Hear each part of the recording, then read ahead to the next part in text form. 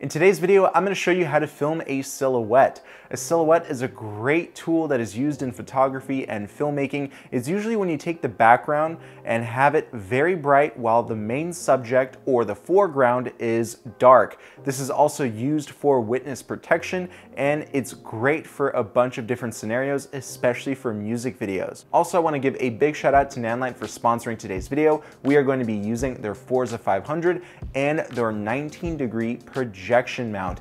This is how you're gonna get that cool shape, that circle in the background, along with other different shapes, along with gobos as well, and you can definitely include that into your silhouettes. So to start off with staging your silhouette, I usually like to have a solid color background. For example, I have a white wall behind me, and all we really need to do is shine a very bright light against the wall.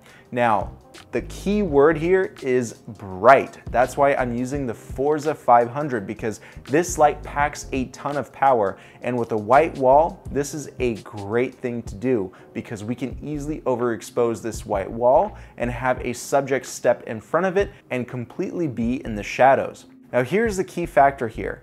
Because I'm in a small room, this white wall will act as a bounce. So it's gonna reflect light throughout the room.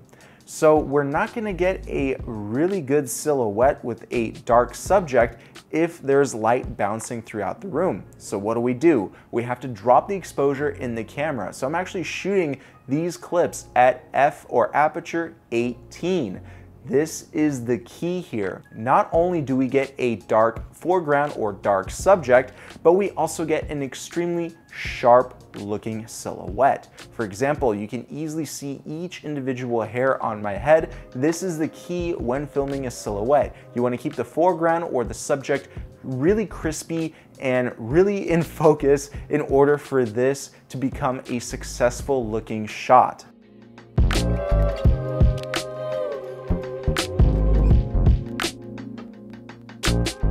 Now, on top of using just a simple Forza 500, for example, you can add gels and you can add the projector mount as well to get more creative with your shots. Now, words of caution here, if you're using a gel, make sure it's not too close to the actual chip or COB that's on the light, because this is what's gonna happen. You're gonna melt your gel and cause a risk of fire. You do not want that on set. Even when using a gel on a projector mount, that's a little risky because that also heats up quite a bit. So make sure that you keep this gel at a rather good and safe distance away from the chip, so that way it doesn't heat up and melt like this poor gel right here. Now, as I mentioned earlier, I am in a small room, which is why I had to offset this projector and the Forza 500 off to the side. However, the circle that it's projecting onto the wall still looks like it's dead on. So that's what you really want. With these projector mounts,